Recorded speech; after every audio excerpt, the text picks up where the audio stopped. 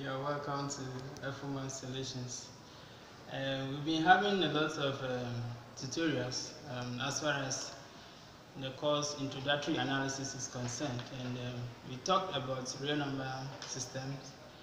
We looked at proofs and proof by contradiction, contraposition, and all that. I hope you've been watching those videos. Okay, they are very important. And now today we want to look at another definition of limit. Okay, and in our previous videos we define limits as so if we say limits of a function as x approaches a certain number equals this, then we're saying that this has an equivalent statement given epsilon greater than 0, then there is delta, which is a function of epsilon and is greater than 0, such that when 0 is less than the absolute of x minus a, and this is also less than delta, then we're going to have the absolute of the function minus its limit less than epsilon. So this is what we've been doing. But today we want to look at definition of limits by another person that we call Heine. So definition of so for all Sn, we're saying that as S gets closer to A, so S is approaching A, realize that it's not actually A. Alright, so then it means that the implication of all this is that f of xn, realize that here we're having f of s. Now we're saying that for all xn, so the domain here has been changed to Sn. So we're saying that all this is also approaching what? L. Right, so this is a definition of limits according to Heine. Okay, so this definition is particularly useful when you're looking at one-sided limits. So limits to the left, limit to the right, and when we realize that limit to the left equals the limit to the right, we say that the limits of the function exist. Alright, so we're going to look at that. Alright. So by one-sided limits, so let's see how Heine defines that. So one-sided limits by Heine. So if we pick f of s, the limits of f of s as s approaches a, then if you're looking at it to the right, then we'll put positive there, means that it's not a raised to the power plus, but it means that we are approaching the a from what? The right. And if this is equal to L, then according to Heine, we're trying to say that for all xn, okay, then we say that x is approaching a. Then to the right, we're saying that x is greater than a. So s is approaching a, s is greater than a. Okay. Then it means that f of xn also is approaching what? L. So that is for the right hand side. Then moving to the left side, then f of x, as s approaches a to the left. If this is actually equal to L, then according to Heine's definition of limits, it's saying that for all xn, so realize that in all cases, it's just that we're changing the domain here to, instead of real numbers, we're looking at sequence, so we're changing it to sequence. So if it is converging to L, then the limit to the left, we are having x is actually approaching A, then x here will be less than A. So we are approaching A from the left, so x should be what? Less than A. Then it means that f of less is also approaching that. Right. Good. So, but before we take examples on this, there are certain basic definitions that I want to look at. So let's look at some basic definitions. Basic definitions definitions. Okay. Before we pick an example. The first one is absolute value. And the absolute value. So for instance, if we have the absolute of x, then what are we talking about? Absolute of x. Okay, then this will have three definitions. So if it's absolute of x, then it's likely that we get negative of x. We'll get 0. Then we can get s, provided certain conditions are satisfied. So here, if it is observed that x is less than 0, so s is less than 0, then we have negative. When s is equal to 0, then this will be equal to 0. And the last one, if x is greater than 0, so we have the absolute value. So that is the first one. The next one we want to look at is the signum function. So the signum function. So there's a function, signum function, and it is written as sig. So we have the function here. The signum function, and so for this particular one, it's possible that we'll get 1, and I will get 0, and we get a negative 1. So this is equal to 1 if it is observed that the function as we have it there is producing positive results. Okay, so if the function as we have it there gives us exactly 0, then we say that the signum function here equals what? 0.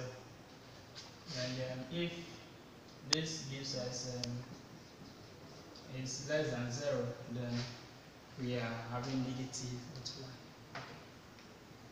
Okay. The last one is the greatest integer function. So we have the greatest, so the greatest integer function. And we write it actually like this, greatest integer function.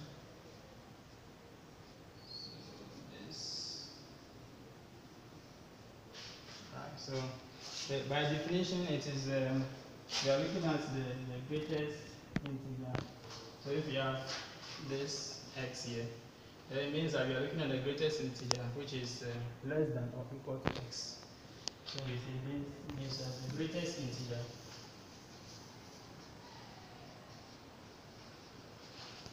which is less than or equal to x. So yeah, just quick example. If I have, for instance, 1.2 here, and we are talking about the greatest integer value for this, so the result is going to be what? 1, because the greatest integer which is less than or equal to this. So 1 is the result, and we are having this piece was 1. So having all this definition at our fingertips, we can now look at a real example and see how we apply the definition of limit by Heine to solve problems on this. So let's take our example. First example. So example 1.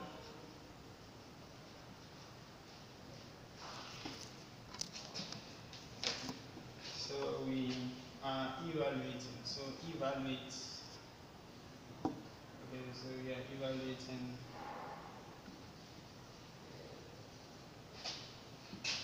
the limit of, so absolute of this divided by x minus 2 as x approaches negative 2.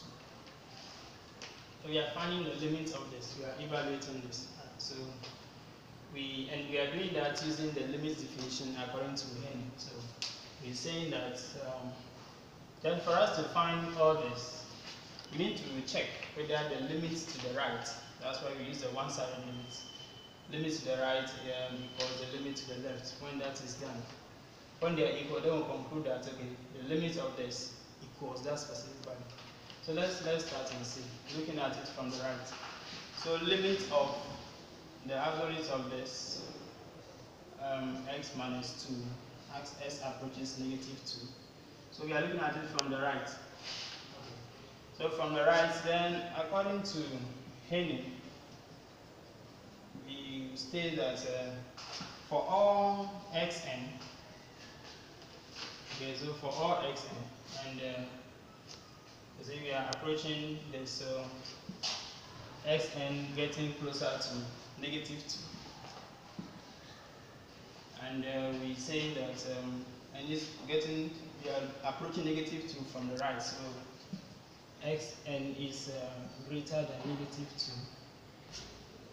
It implies that, so what it means is that any place we see x here, and we're going to replace everything with xn.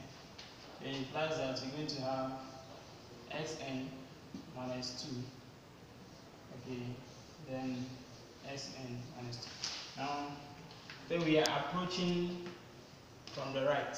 So if you quickly refer to what you have here, the absolute value, say that x will either be equal to negative s, 0, or what, s. So in this case, you're saying that it's greater than what we have here. So because it's approaching from the right, you're saying that whatever is in this absolute symbol will give us a positive. So this will be equal to xn minus 2 divided by xn minus 2, and so we can, this nullifies that one and getting what 1. So the idea here is that we are approaching negative 2 from the right. So whatever is in the absolute symbol here turns out to be positive. So we have this. So it means limit to the right is giving us positive 1. Now let's see what limit to the left gives us. So limit of x minus 2, that's in the absolute symbol, x minus 2, as s approaches negative 2 from the left. So just as we have it here, we say that according to Heine, then for all xn, sn is approaching negative 2. Now we want to approach negative 2 from the left. So Sn is going to be less than negative 2. So the implication is that we're going to have this minus that. And we're having this minus this. Now because we are approaching from the left, we realize that whatever is in the absolute symbol here will come out with negative attached to it. So let's buy some space here. Alright, so everything there becomes negative of x n minus 2 and x n minus 2. So this cancels that, and the resulting value is negative 1. We realize that the limit to the right gave us positive 1. The limit to the left is giving us negative 1, which we realize that they are not the same. So it's difficult for us to find the limit of this as s approaches negative 2. It's difficult for us to answer this question. So we say that since so the limits, so the left hand limit, okay, so is not equal to the right hand limit. So the left side is not equal to the right hand side. So we say that since that is the case, the limits of, so we want to write it in symmetry. So say that the limits of the absolute of this as s approaches negative 2 does not exist. So it does not exist. So we can just simply write it does not exist. So alright, so that is the case as far as one-sided limits are concerned, and the definition of limit by Heine concerned. So we look at it, you realize that it's quite simple. Okay.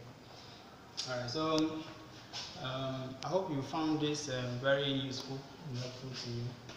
Thanks very much for watching this particular tutorial. Subscribe to the channel for more solutions, and share your views, and send us questions. We are ready to help you. Yeah, until we meet again, keep calculating problems as far as introductory analysis is concerned. Thank you very much.